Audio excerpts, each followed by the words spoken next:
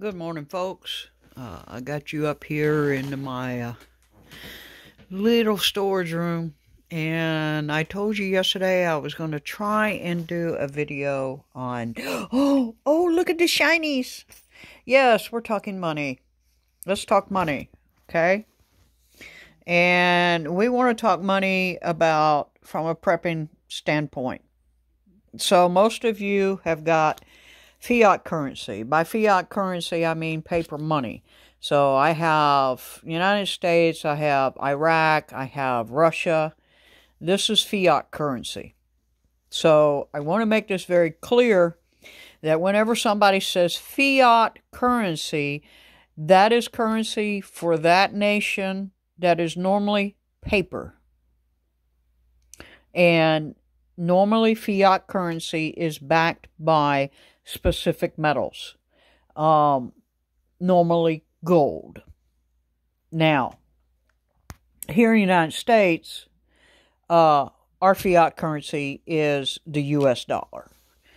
But there are several states now, I'm talking Utah, New Hampshire, Wyoming, and Nevada, that are now using what is called gold backs. Now, gold backs, as you can see, is actual paper money that's been infused with gold. And this is like 1/1000th of a troy ounce of gold in the dollar, 1/800th of gold in the $5. Okay, and it goes all the way up to $100. And then you have, excuse me, I don't have enough money to buy a gold coin, so I've got a stand-in, and this is a stand-in gold coin, and it's gold-plated. But just to give you an idea, you do have gold coins. And right now, I believe the gold per ounce is selling at $27.95. It goes up, it goes down. I might be wrong. Anyway, so you have gold backs. You have constitutional silver. This is silver that was made prior to 1965. This one was made in 1976, but it is bicentennial, and it is a certificate of silver. And so you need to have that if you have one that's after 1964. You need to have the certificate of authenticity for it to be seen as silver. Now, a little trick that I have found is, let's say you have a jar of coins and you have in there dimes, nickels, quarters. You can take a magnet, put it inside that jar of coins and spin it around. Normally, any coins that stick to it are going to be pure copper or silver.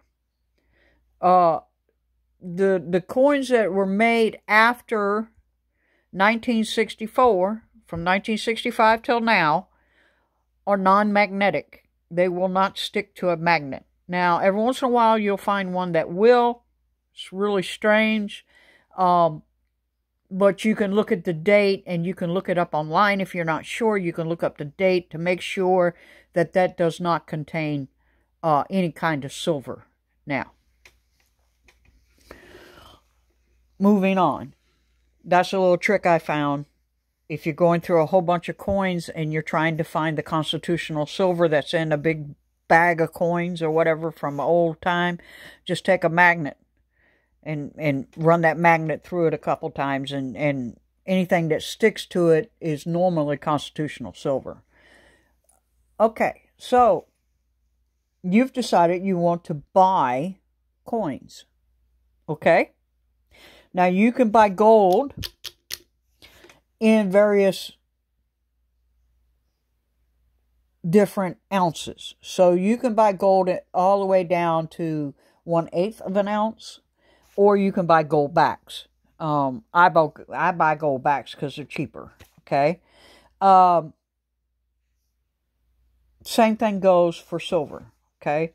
Now, let me talk to you about silver. If you want to stack silver for your prepper pantry and have it so that you have it in your pantry, you want to go with silver bars. Okay, now the reason I say this, yes, I have different silver here. Okay, I collect silver. I enjoy the look of it. I enjoy the sound of it. I just like silver. Okay, obviously I don't collect a lot because, like you, I'm kind of poor.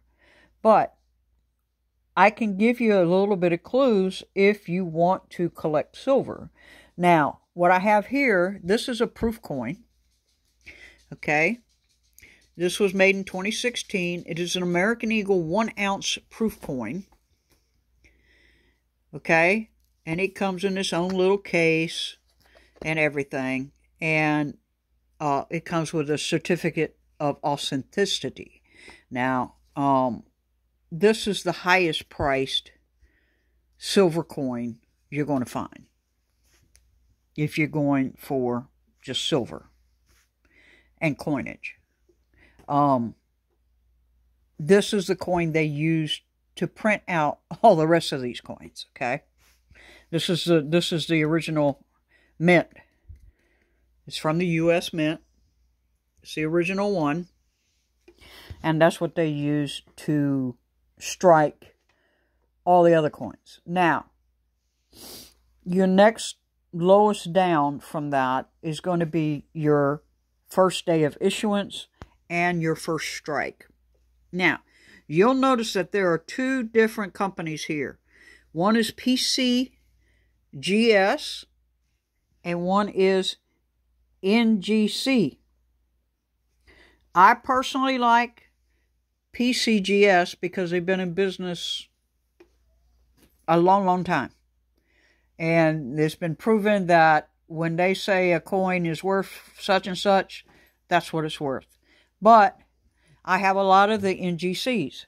Now, the NGCs are a fairly new company on the market, but they've been in business now, I want to say 30 years. So, by new is relative, okay? But they have various levels that you can buy. Okay, so this is a first strike. It's first day of issue. And it has a MS70. Can you see that? MS70. MS70 is the top on brilliance and clarification on the coin. Okay, the next one down is an MS69. Okay, also the first day of issue, right? The next one down is going to be what you call an early release. Again, you're going to have the MS70 number, but this coin is less than this coin. Now, reason for that. This is the first day of issuance. There could be mistakes on the coin in the first day of issuance. In which case, you get a first day of issuance like this, and it has a bad marking on it. That coin is now worth a lot of money. You will find this with a lot of constitutional silver. You will find that you could have a quarter that's worth $5,000. Okay? $50. I mean, for the cheaper ones, right? So, same thing with the dollar bills. You could have a dollar bill that you got out of the bank, and because it has errors in the printing, it's worth a lot of money. Okay? So, first day of issue is more expensive than early release. Early release, you have the same MS70, MS69, MS65, blah, blah, blah. Okay? You have that, okay? But early releases are more expensive than the silver bars. Okay? So, like I said, you have first strike, you have first day of issue, you have early releases, and then you just have just a regular heroic, or what they call heraldic. Anyway, it's just a regular issue. Okay? And like I said, you still have the MS69, the MS70, etc. So it goes first strike, first day of issue, early release, and then the regular. And then you have the MS-70, the MS-69, right on down the line. Okay? And like I said, there's 2 different companies. Now, this right here is the difference. This right here is a Morgan. Now, Morgan is worth a lot of money. If you can find a Morgan that has been non-circulated, like this one, and has a high issuance on the clarity on it, which as you see here is a MS-63, this coin is probably worth about $50 compared to like $30 for the others. Okay, so it's worth a little bit more, right? Morgans are like a collector's item like you wouldn't believe, okay? And the last thing that you have is copper, okay? Copper, you can get coins of copper, and the copper coins, if you're going to get copper coins, kind of like with the silver, if you're going to be trading it for stuff and you want to save it for your prepper pantry, you want to go with the bars. If you're a collector like I am, I just love the coins, okay? You want to get like cool designs. On this one, I've got the Aztec calendar, right? That's the Mayan calendar, Aztec calendar. I just found it to be cool. Okay, it's cool looking, so that's why I got it, right? Because it's cool looking, and I've got a bunch of these, okay? But you can get copper bars just like you can copper silver. And again, with this, with the bars on the silver, you want to make sure that it does say on it 1 troy ounce. If it says 1 ounce but not 1 troy ounce, well, that's not a real silver bar. It has to say troy ounce. And the reason it's a troy ounce is because it has to do with the weight and the amount of silver in the bar. Okay? So this is 0.999 fine silver. They have to add 0.1 of other material in order for the silver to bind into a bar. That's why it's always 0.999. And I recommend, if you can see, I've got a Polyfera here.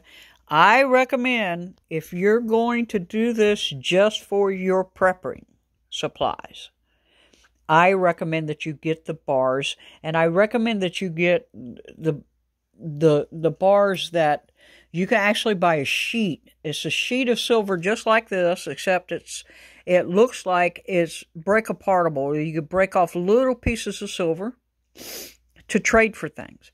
Or get constitutional silver. Okay? Constitutional silver, you can get it all day long. You can even get it from a change machine. People will spend it like it's regular change, and it's actually silver. So you'll find that you might even have some in your pocket and don't even know it. I highly recommend that you do that for your prepper pantry. If you just want to know how to collect, hey, all of this works, okay? Now, these gold backs are in circulation right now in these states. And there are small businesses that are using this for their items. So you use this just like you would your fiat currency to buy items in small businesses in New Hampshire, Nevada, Wyoming, and Utah. Okay? I believe Texas is also starting, some of the small businesses in Texas are also starting to accept gold backs. And so it's just a matter of time before Texas puts out their own gold back. And this is worth money. This, right now, they say it's worth money, but it's not backed by anything.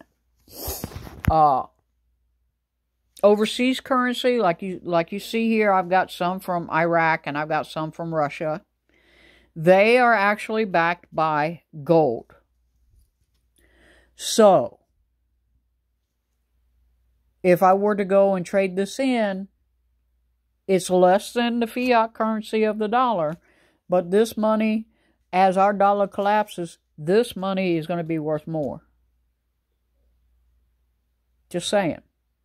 Because right now, our dollar is not backed by anything, whereas theirs is backed by gold. So eventually, the overseas currency is going to be worth more than our fiat currency. But you cannot go wrong buying silver, buying copper, buying gold backs. These coins here that are in this nice little cases and stuff, these are nice collectors. I would not do this if I would not collect these if you're looking just to do, for prepping supplies. Because if you go to trade this for supplies or whatever, when the dollar collapses, well, they're only going to give you what this is worth in the troy ounce, which means you'd be better off with the bar. Okay, they're not going to give you the cost of buying the actual coinage. Now, long term, these will be worth a lot of money. Long term. Because a lot of people have collected these and they're going to go through these to eat, and everything else. And so the cases will be busted open and the coins took out. And if you can keep them, they might be worth a lot more than what they are right now. Okay, so let's go over cost.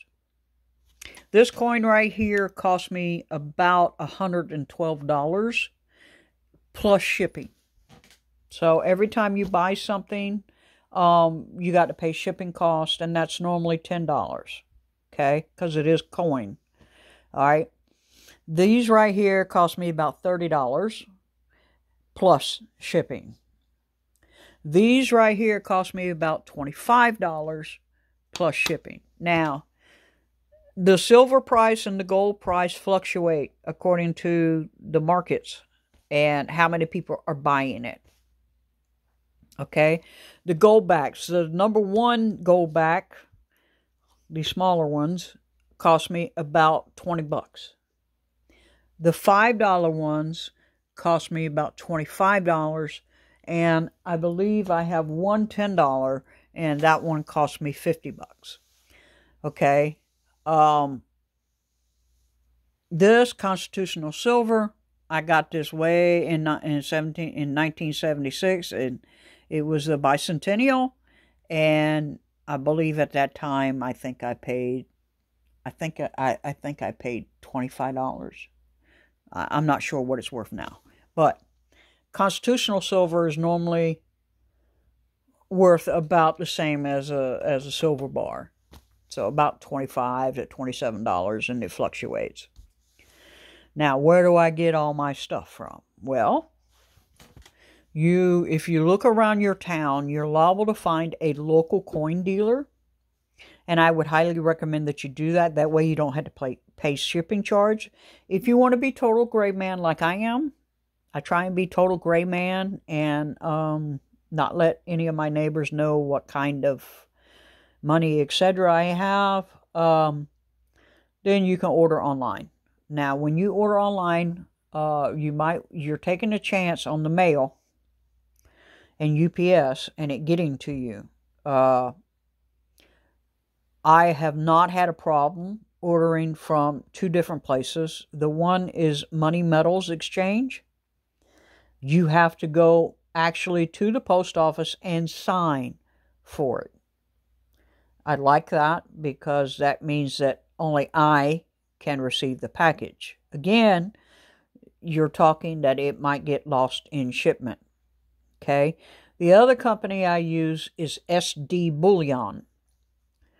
And I have never had a problem getting their packages through the mail. Obviously, I order a little bit here and there. I do this about once a month. I order a coin. And over time, I've built up a little bit of a stash. I'm sure there's others out here who have bigger stashes than mine.